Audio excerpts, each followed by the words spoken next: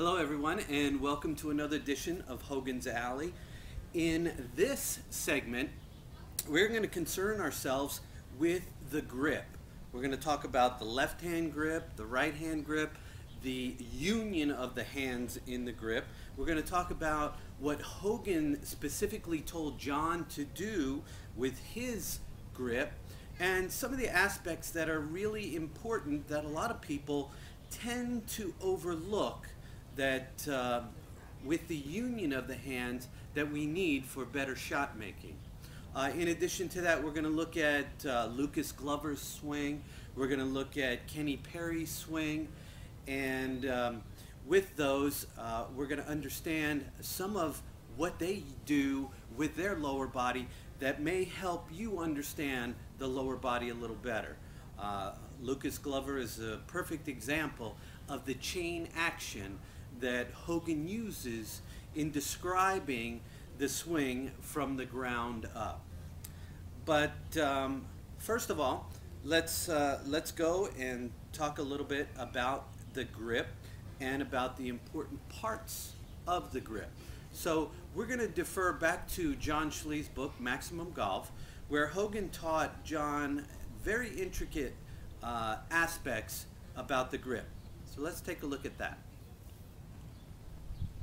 John always liked to describe the grip as mainly a finger grip, that the butt of the club and that part of the grip always is more in the fingers than it is in the palm of the hand. What he liked to point out is some of the basic checkpoints of the left-hand grip. Here in Maximum Golf on page 32, it says the back of the left hand and the face of the club are parallel. That means that the back of the left hand, as it is on the grip, the back of the left hand will be in line with the leading edge of the club, and we'll get more into that. The V formed by the thumb and index finger of the left hand is pointing at the left shoulder. Traditionally, they had it pointing at the right shoulder or even at the chin. But with the proper left hand grip, the thumb and index finger of the left hand should point toward your left shoulder. Also, one of the most important aspects of the left hand grip is that the left wrist is bowed out. And as you can see in this picture right here, the left wrist is slightly bowed out from the left hand. And I'll show you that as well. We'll get more into that. But those are very, very important parts in starting to assume the left hand grip. When assuming the left hand grip, what you want to look down and you want to see is that the back of the left hand and, as you can see on my practice club here, the leading edge of the club are in line. Back of the hand and the leading edge, they are in line. Also, what you'll see is that the knuckles on the left hand are in line with the club shaft as well. What we want to do is we want to make sure that when we put the left hand on the club, we pull back with the thumb to give it more stability. By giving it more stability when you're at the top of your swing, you have more control of the club. As you can see, we are creating the left hand and the left wrist in a slightly bowed position. And when we put the right hand over the left, we have the two middle fingers of the right hand barely touching the thumb of the left hand. We then have the right hand and the lifeline of the right hand fitting right over snug with the thumb of the left hand. Then we have the V formed by the thumb and index finger will be pointing toward the left shoulder as well. This right here is what you want to see when you're looking down at your hands. This is a very secure grip without being too tight. One thing we must remember is that with the left hand grip, we have to have maximum stability. And here on page 34, John talks about the grip and the left hand maximum stability. As you grip the club perpendicular to the left arm without the thumb on the shaft, in this picture up here, move the club up and down and you will notice slack or play. You know, you move it back and forth, and what you'll notice is that there will be that ability to have the club move back and forth. But now put the thumb slightly on the right side of the shaft, pulling the thumb back. Remember, we do not want to have a long thumb. We do not want to have that feeling of instability. By pulling the thumb back slightly on the club, we will develop that feeling of stability. Now, and you'll notice that the slack and play has been removed. Now remember, what John was saying was Ben taught him to look at the left side as the stabilizing side.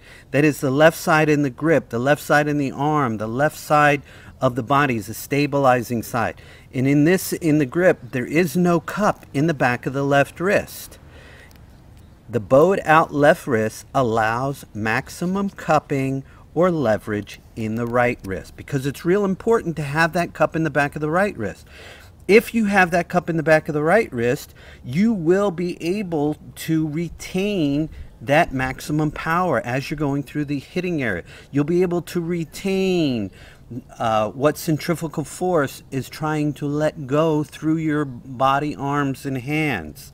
And the more you can retain, the more you hold back, at the moment of impact, there's more of a pure ability to allow that energy to flow through your hands.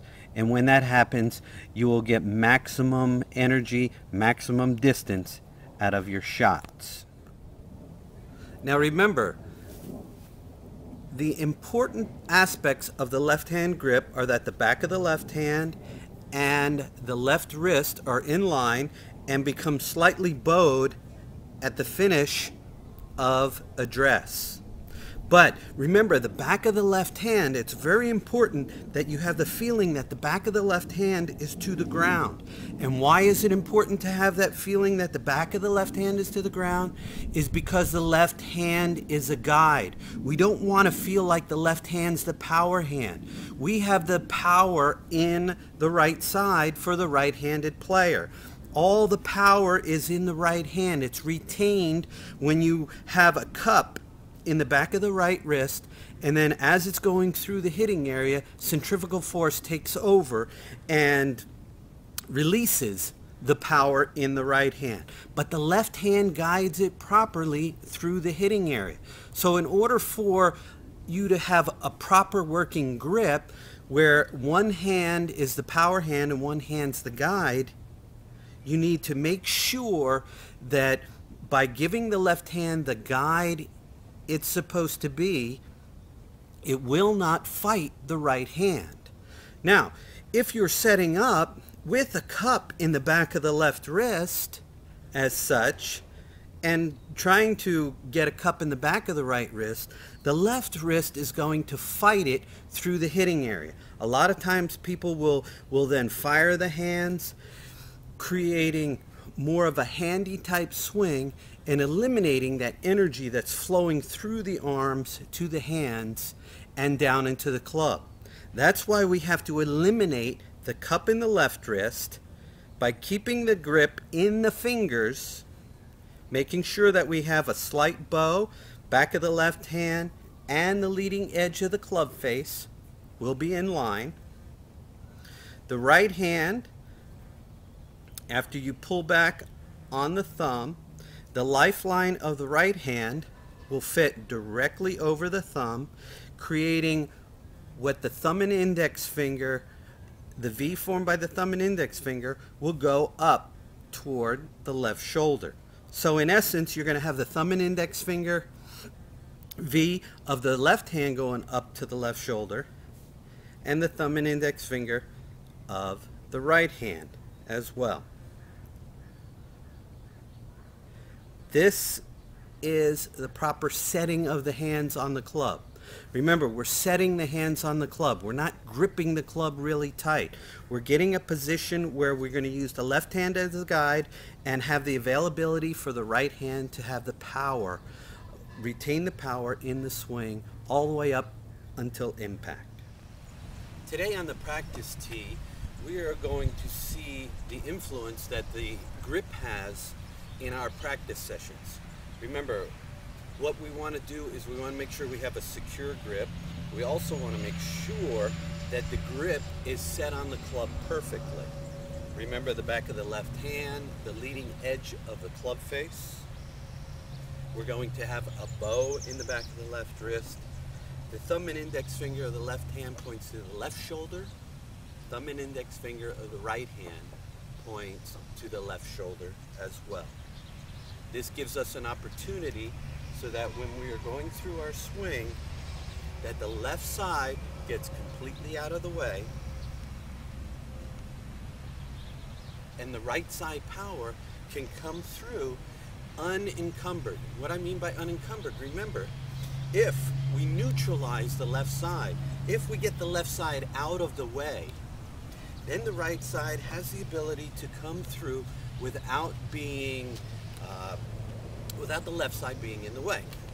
So, what we do when we are on the practice tee is we practice that feeling of the hands.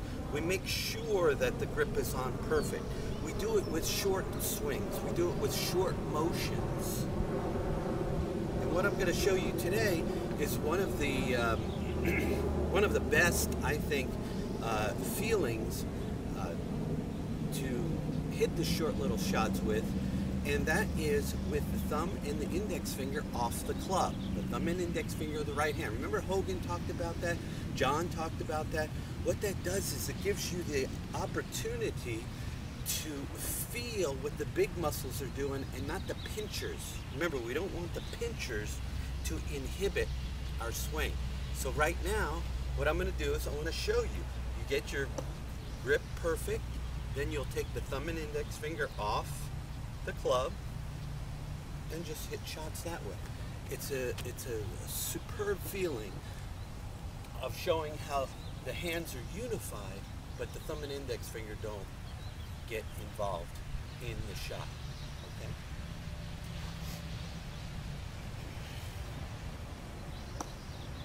So we've got the hands on the club perfect, arms sit inward, feel the back nice and straight. Remember, when you're going through your practice session, you want to make sure that you're actually going over some of the setup that needs to happen. From this position right here, we will take the thumb and index finger off the club and hit some shots this way.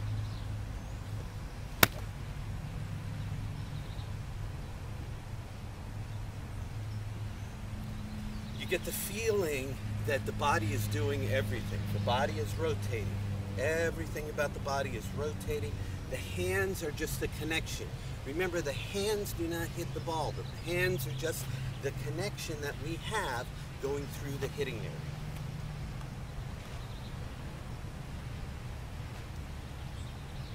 Let's try that one again. I get my grip on perfect. Get set up. That's how I want it to be. Remember, we want the grip to be nice and loose. We don't want it to have a real tight death grip on it. And another thing I like to tell people to do is to get the arms set inward. Now, if you put emphasis on the forearms getting together, it takes that tension, that feeling of the hands away. It's almost impossible to try and get the forearms together with your forearms and grip the club at the same time, real tight. So, put more of the emphasis on the forearms being together. Your thumb and index finger off. And go.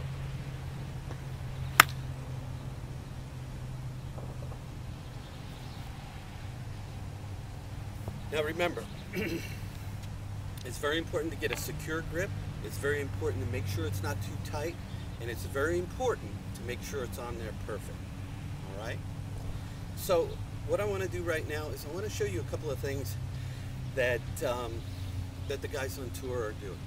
And one of them is, if you saw Lucas Glover in the US Open, what you saw was somebody coming down the stretch that that had never been there before in that particular situation, yet was able to finish and win the tournament.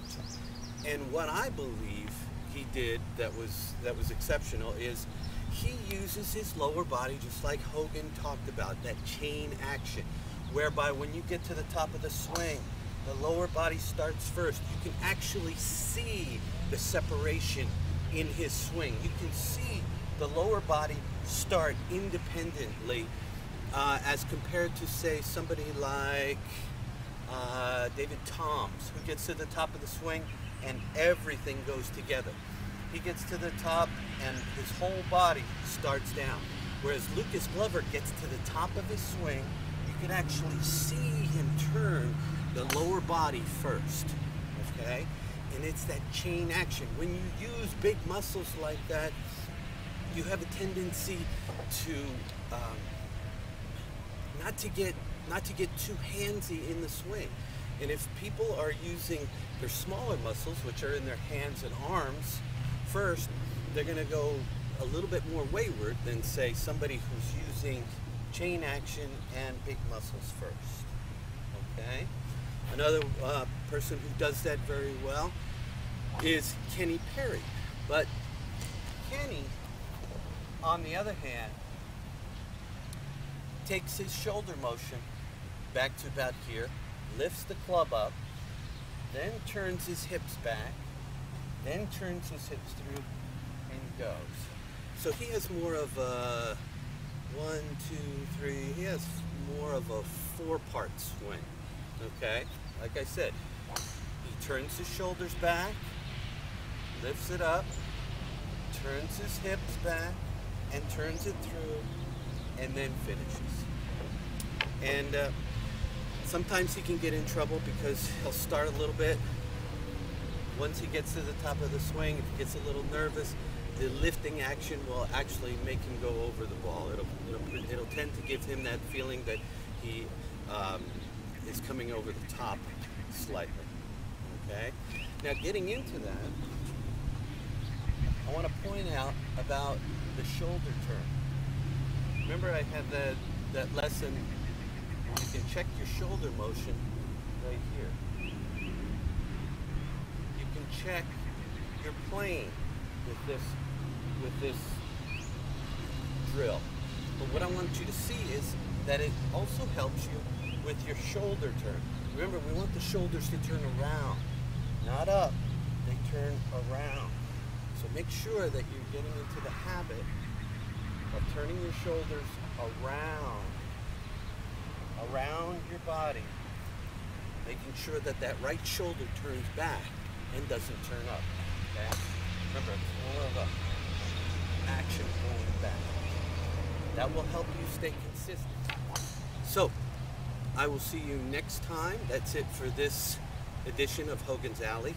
And we will get into more of the tour swings, and we'll get into more of what Hogan and John say is best for our golf swing. Not just to try and make it perfect, but best. What is the best? Remember, we always want to try and do the best. We don't want to just settle for something. Okay? So, let's try and learn to do the best, and I'll see you next time.